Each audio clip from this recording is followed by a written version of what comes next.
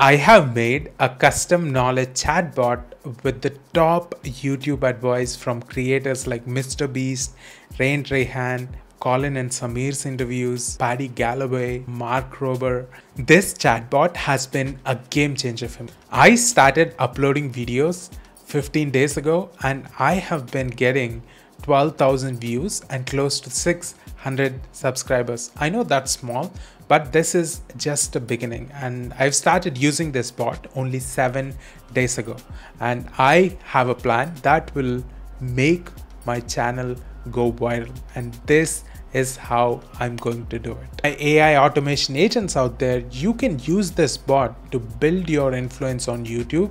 You can always service clients like coaches, consultants, and creators. And now imagine having a genius YouTube strategist like Paddy Galloway in your corner, guiding you every step of the way. About YouTube is we have valuable advice here in the platform. The problem we are facing is it's not tailored to you. But with the power of AI, you can get specific advice for your case, and that's what I've been doing. So let's dive in. Let's start with preparing our data.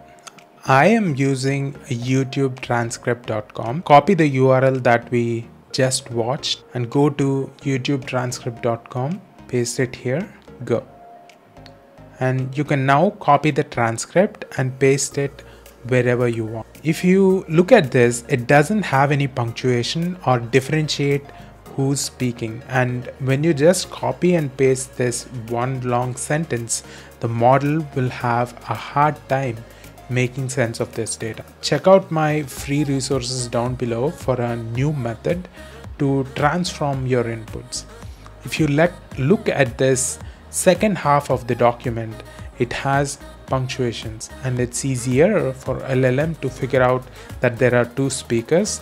That way, when we ask a question, it has the context. So let's set up. Let's go to voice. For our tutorial today, free version is enough. As a bonus, I will show you how to integrate Voiceflow with FlowiseAI as well. Let's go to StackAI.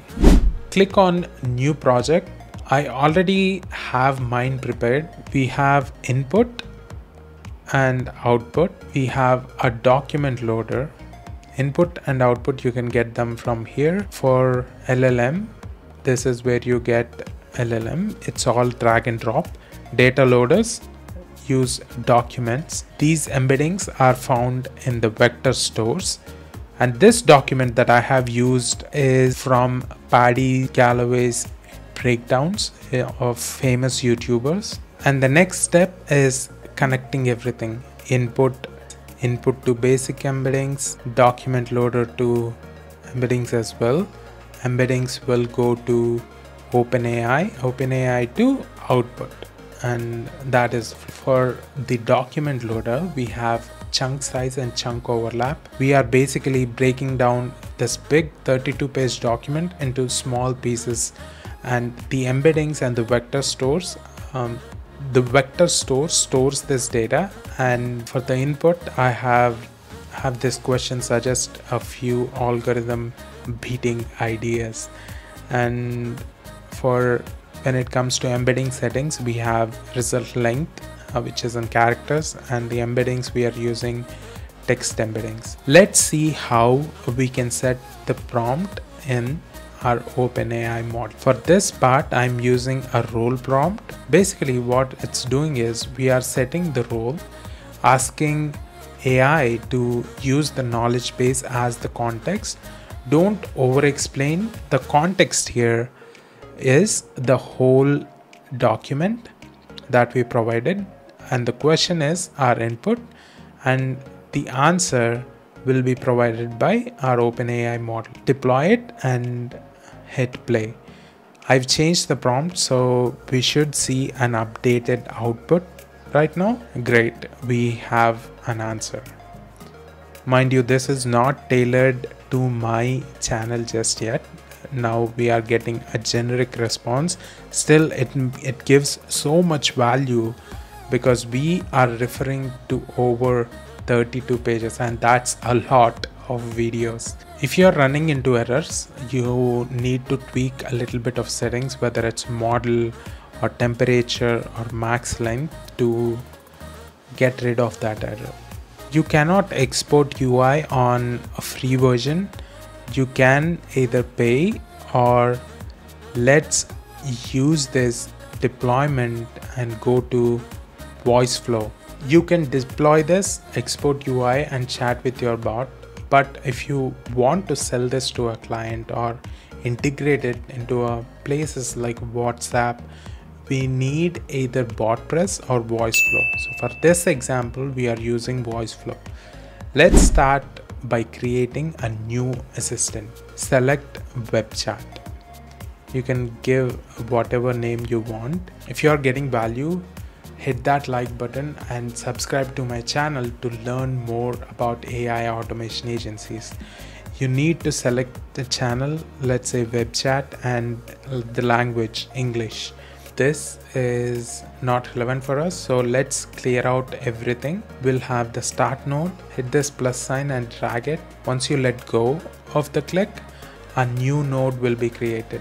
I'll select the text card. This will be our welcome text, and let's add a capture card. This will be listening for users' response.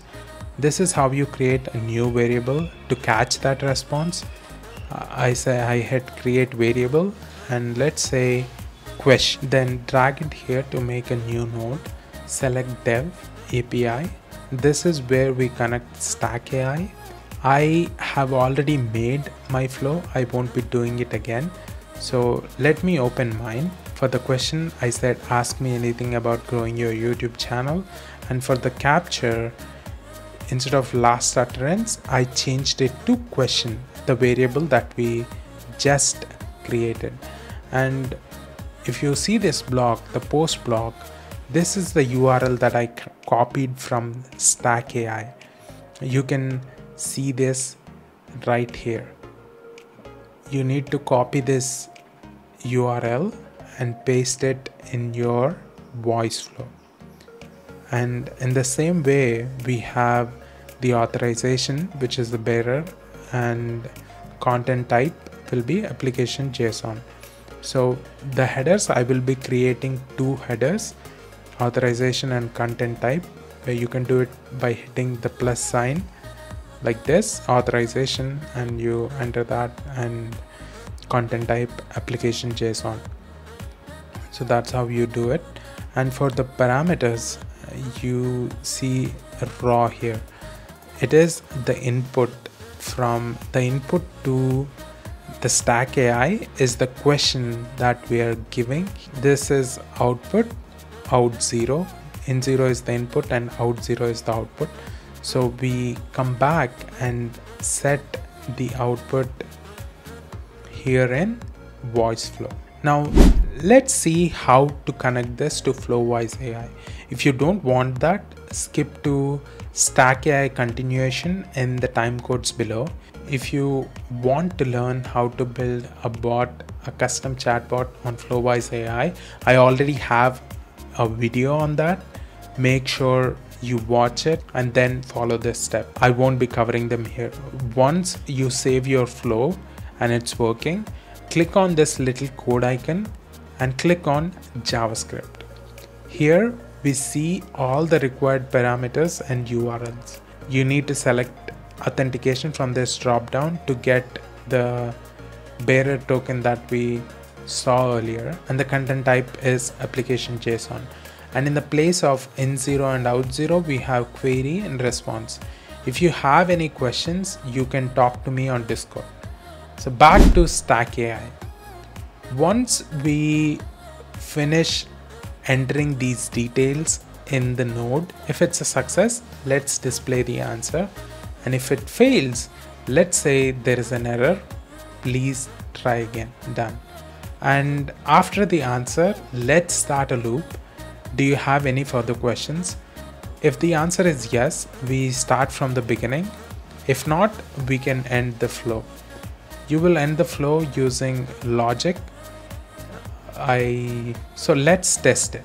Hit on this play icon and Who are you? I'm Paddy Galloway. Nice. Do you have any further questions? Yes. How do I go viral? Perfect. Again, this is from the data that has not been processed yet, and the prompt itself is really generic. Even for you, once you have that processed data and tweak the prompt to your specific channel, the responses you get are unbelievable.